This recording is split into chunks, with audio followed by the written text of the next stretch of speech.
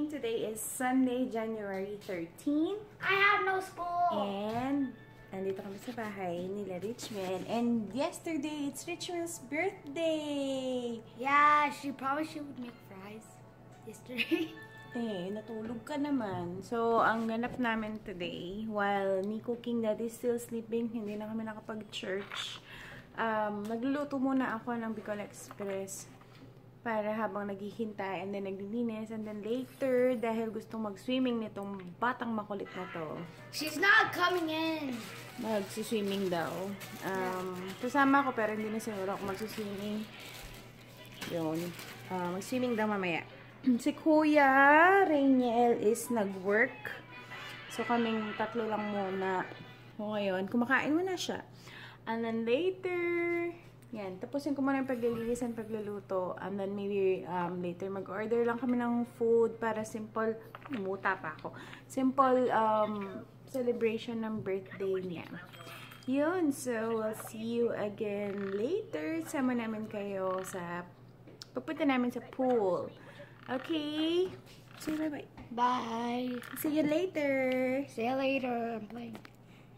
Few moments later. Ito pala, ni-start ko na pala guys yung pagpapakulo ko nung pork para dun sa Bicol Express. Hintayin ko lang siyang mag-dry up and then ma-fry siya sa sarili niyang mantika. And then start na ako mag-isa ng or start ko na siyang lutuin. Yun. So, for now, pinapakuluan ko lang muna siya with a little bit of salt and pepper. Yun lang muna. And then later, pakita ko sa inyo kung paano siya gawin. Okay? See you again. Okay, so guys, ito lang yung gagamitin ko.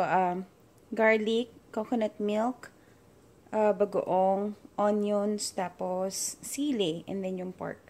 Yun lang. Wala kasi akong talong. Masarap sana kung may talong siya.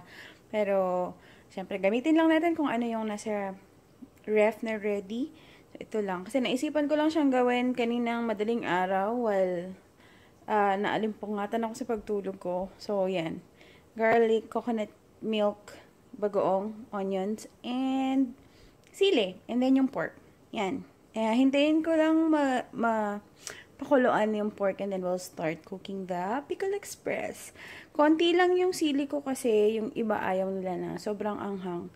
Kaya, konti lang gagamitin ko for now. Kaya na-dry up na yung ating pork and tinutosta ko na lang siya ng kaunti para yung yung pork hindi masyadong maputi. Kasi ayoko na super parang white na white. Gusto ko yung merong crispiness pa kung nakakagat kapag kinakain siya. Yan, wait lang natin ng kaunti pa na mag-brown siya ng little bit pa. And then, same pan lang din, sinet aside ko lang ng kaunti yung pork. Dun sa mantika niya mismo, ilalagay ko na din yung onions.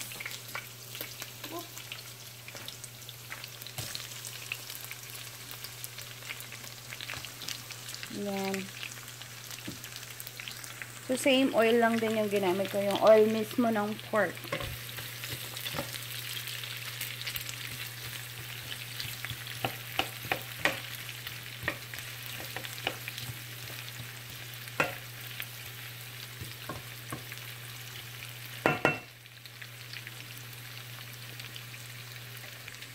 And then, maglalagay na rin ako ng garlic.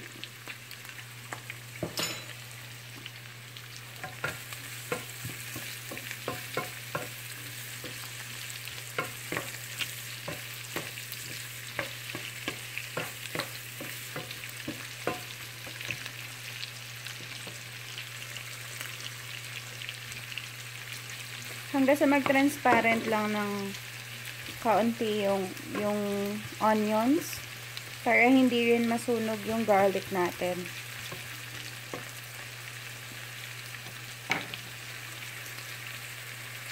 Pag transparent na yung onions, nalagay ko na rin yung bagoong na pampalasa.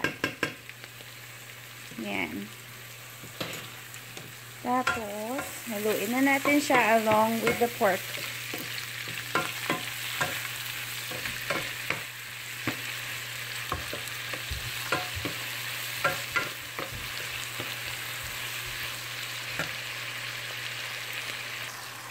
then, pag nahalo na natin yung pork, bagoong, and onions, maglalagay na din ako ng coconut milk.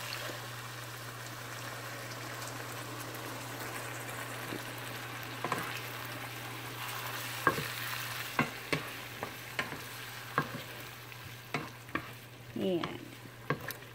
So, tamang-tama lang dun sa pork yung isang lata. Kasi wala kami dito ng fresh coconut milk na binibili sa palengke. So, ready-made na lang na nakalata yung gagamitin natin. So, at this point, mag-a-add din ako ng pepper. Kuha tayo ng pepper.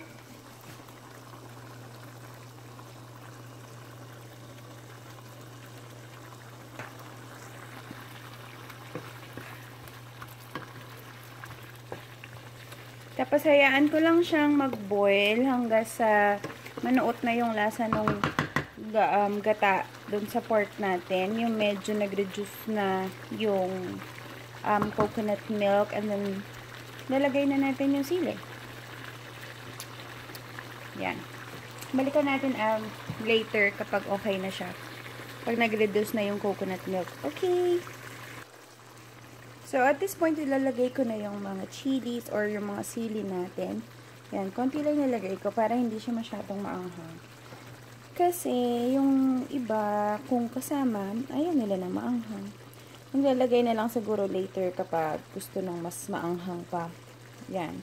So, yan lang yung ating simpleng Bicol Express. Hindi ito yung like authentic Bicol Express na pagluluto. But this is just my way of cooking it. Napakasimple, napakabilis kapag on the rush na kailangan mo magluto. Ayan. Mabilis lang siya talaga. Wala man isang oras tapos kabesh. Kaya, ayan. Here is our Bicol Express for today. I'll see you again later. Bye-bye. Nakalimutan ko pala sabihin, guys. Naglalagay pala ako ng spinach para may konting greens. Ayan. Gusto ko kasi may spinach siya. Dahil wala siyang gulay, so spinach siya ang ilalagay ko. Yun lang. Inad ko lang yung spinach para may texture siya.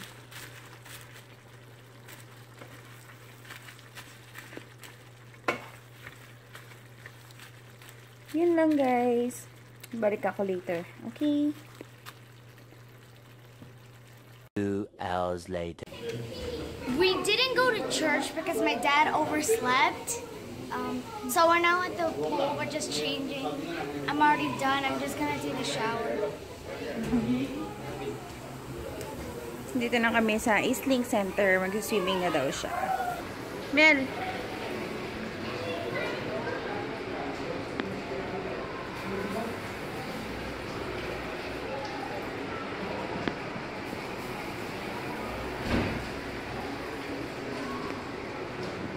Andito na kami sa loob ng pool area. So, yan. It's indoor pool dito sa lugar namin.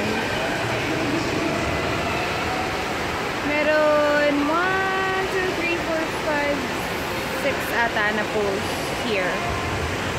Tapos si Rich Mary, nagpunta na siya doon sa slide. Nag-slide daw siya. May si Daddy.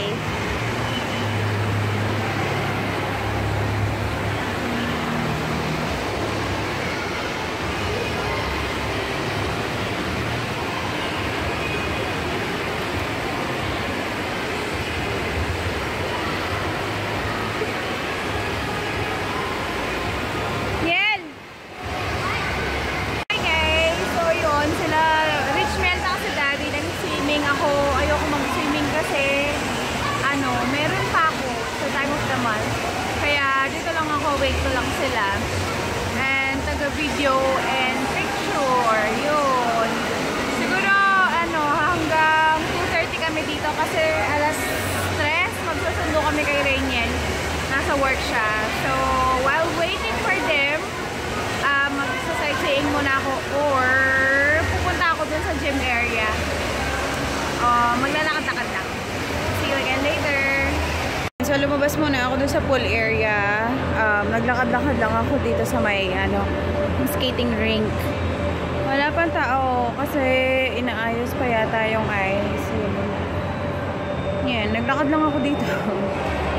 Habang hinihintay ko sila. So, yun, mag-iikot-ikot muna tayo dito sa Islake Center. Sasama ko kayo, okay? Naman tayo sa, sa taas. Ito yung buong swimming pool area. Yan.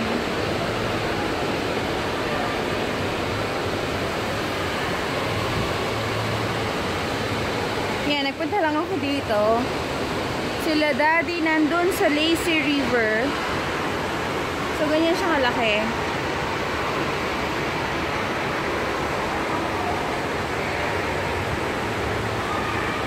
Tapos merong wave pool or surfing pool, something like that.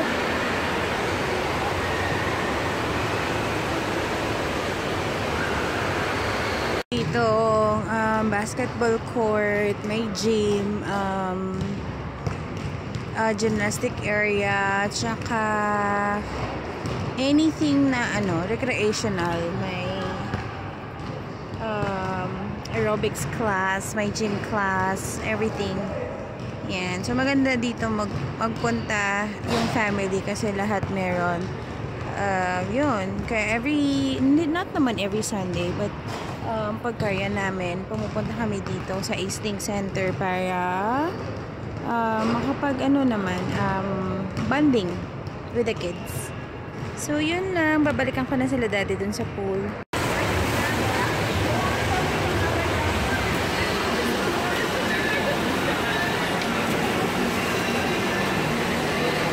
Eventually.